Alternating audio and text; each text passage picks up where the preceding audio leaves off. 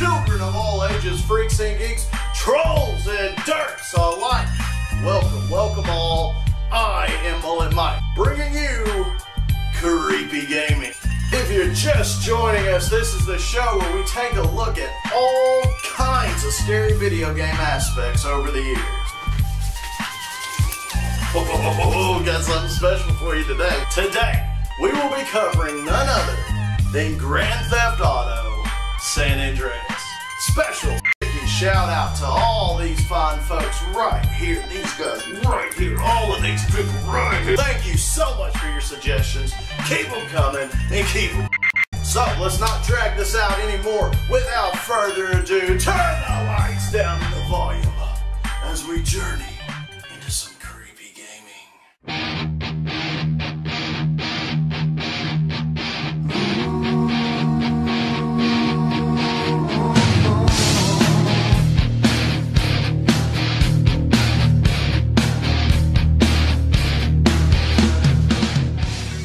Grand Theft Auto.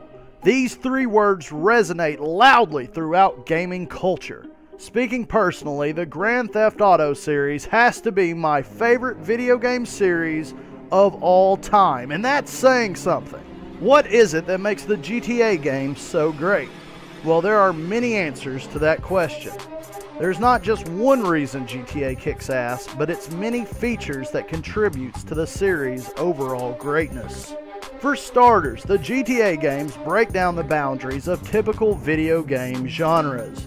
It's not just a racing game, it's not just a shooter. The world of Grand Theft Auto falls under the all of the above category. GTA is a third-person shooter, a street racing title, a golf game, bowling game, flying game, boat game, swimming game, blah blah blah. I think you get my point. The immersive open world of Grand Theft Auto gives you a certain amount of freedom that few other video games offer. That same freedom has also been the center of the game's controversy. Grand Theft Auto has been under a huge amount of scrutiny due to the fact that anything goes. The games have been said to encourage negative behavior, but I say, if anything, that Grand Theft Auto gives players a safe and controlled environment to do what they want. It's better for it to take place in a video game world rather than the real world, am I right? Anyways, don't get me started on that debate. We're here to talk about the creepiness that comes along with Grand Theft Auto. The huge open worlds presented throughout the series leaves a lot of room for creepy Easter eggs. Now, because of the many sequels and overwhelming amount of content, I've decided to cover 3 GTA titles: Grand Theft Auto San Andreas, Grand Theft Auto 4, and Grand Theft Auto 5. Mainly because these 3 have the creepiest Easter eggs, most interesting theories, and scariest locations. Hustlers pay us. Run up in your spot like CJ from San Andreas. Grand Theft Auto has been around for quite some time. The first game was released in 1997 and has always had room for creepy Easter eggs, much like the bloody hotel room in the unused Vice City mission. In 2004, Rockstar Games released Grand Theft Auto San Andreas. The game was promoted as having the largest map of the time, using 3 cities rather than the usual 1.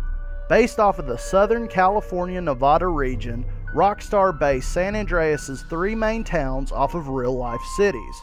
Los Santos being like Los Angeles, San Fierro like San Francisco, and Las Venturas representing Las Vegas. Surrounding Los Santos and San Fierro were rural areas complete with forests and small towns, and deserts surrounded the northeastern area around Las Venturas. Rockstar took advantage of San Andreas' large wooded areas and vast deserts to plant all kinds of Easter eggs to reward players who took the time to seek them out.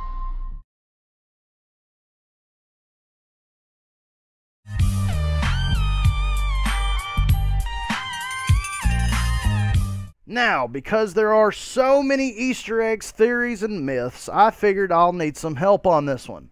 So joining me today, you know him, I know him, we all know him, my buddy Mutahar from Some Ordinary Gamers, host of Haunted Gaming. Join me in welcoming back Mutahar. Thank you, Mike. Around the Las Venturas desert lies Area 69, Rockstar's take on the infamous Area 51. If this doesn't sound like the perfect place for an alien life form, then I don't know what does. See, players have reported all kinds of extraterrestrial activity in the state of San Andreas, ranging from gray aliens to UFOs. Throughout the game, you may notice strange lights in the sky at nighttime. Some say the lights are supposed to be planes, others say that they are clearly UFOs.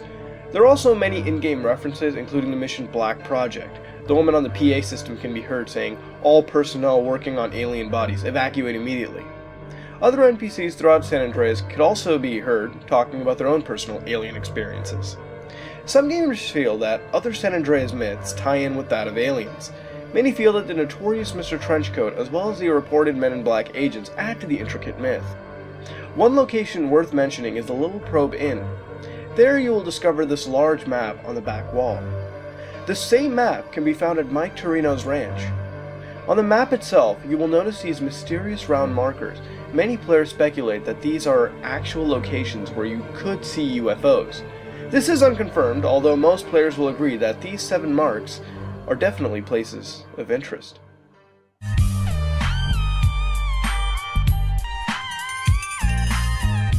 Since the game's release in 2004, players have reported seeing a large creature in the southwest region of the game's map.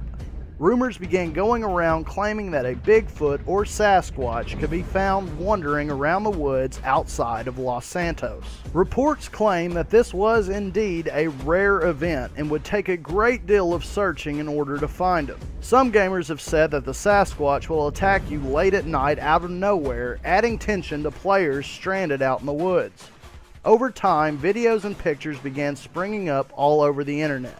But because of the inconsistencies as well as available PC mods, it's become near impossible to validate these claims. In another Rockstar game, Red Dead Redemption, rumors sprang up again stating that Bigfoot could be found. Well, Bigfoot was included in a mission in the Undead Nightmare DLC.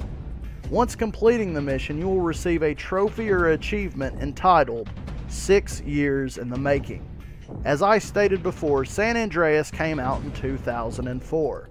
When did Red Dead Redemption come out?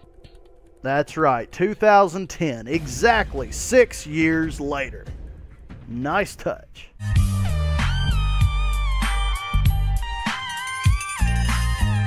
Now, there are a lot of contradicting reports of this, but the similarities state that a strange white male can be found in the smaller rural towns walking the streets. His in-game dialogue can be pretty disturbing. If you walk near him, he will say things such as, "The aliens are coming. Can't let him take me again. You can't steal my mind. You green-blooded abominations." And it's the voices. Players have reported that this pedestrian actually attacking them, and in a few cases killing them or another NPC. The appearance of this man has differed from story to story, but most gamers describe the man as an older white male, wearing a black coat along with a black cowboy hat. Because of this, he has been coined the name of Mr. Trenchcoat. It has been said that if you wish to see Mr. Trenchcoat, then head to the Fort Carson area. As mentioned earlier, some believe that he has connections with aliens or even Men in Black. The NPC itself is actually in the game, but whether or not he kills is still up for debate.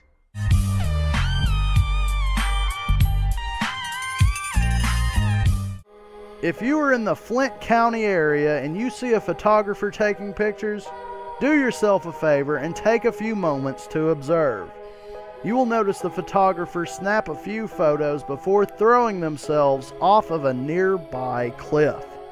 You will usually find this suicidal photographer near a body of water. They will take a few pictures and then cast themselves off of a cliff, subsequently drowning in the water below. It is not known if this was intentionally programmed into the game or if this was just some strange glitch. Either way, this is one of the few San Andreas urban legends that can actually be confirmed.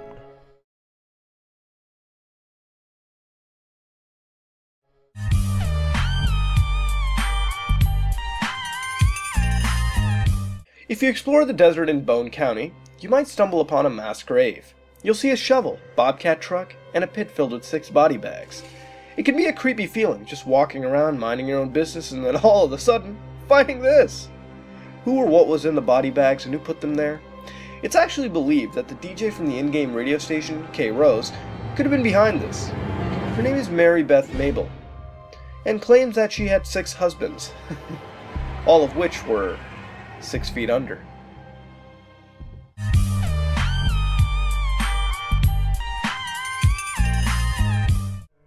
In some wooded areas of San Andreas, an old beat-up Glendale can be found.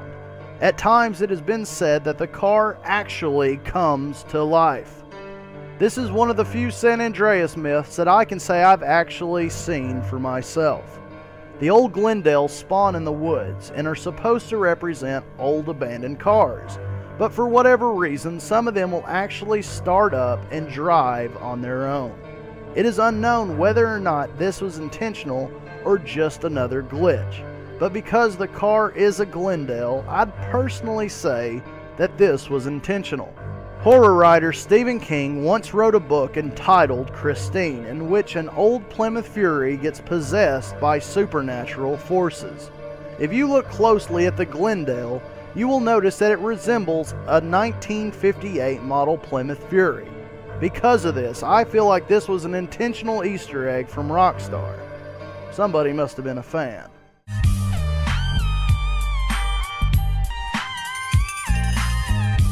GTA San Andreas was, and in many ways still is, full of mystery.